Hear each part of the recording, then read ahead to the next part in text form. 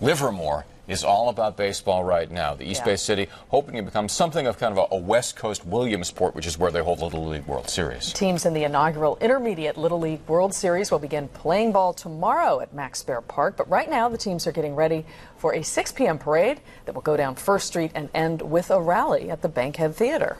ABC 7 News reporter Wayne Friedman joins us live in Livermore with the story. Wayne?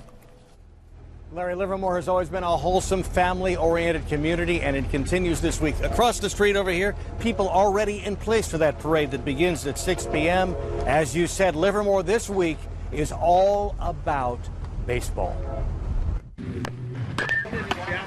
Get used to this sound in Livermore, along with the sight of earnest young teenage faces, because when they say a World Series has come to town, they mean it. Puerto Rico, Ecuador, Nogales, Arizona, Michigan. Those places, among others. There is one team from as close as Pleasanton, another from as far away as Japan. And in Livermore, they're hoping to make this an every-year event. It will get bigger over the years. Welcome to the post-Williamsport era. Not so much Little League, but what they now call Intermediate League. Same organization, same format, but a bigger game on bigger diamonds. And for some of these 13-year-olds, this year we're going to try to redeem ourselves. That's Robert McHenry from Houston, Texas, and the post-Little League All-Stars. They barely missed Williamsport last year when they were younger. This inaugural Intermediate Little League World Series in Livermore gives these kids who have played together since 8 years old another shot. You're all friends? Yes, sir. Everybody?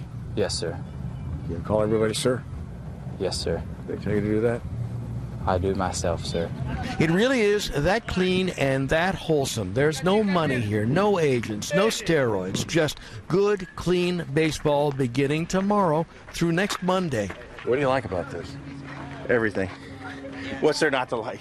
Nothing for purebred boys this summer. In Livermore, Wayne Friedman, ABC 7 News.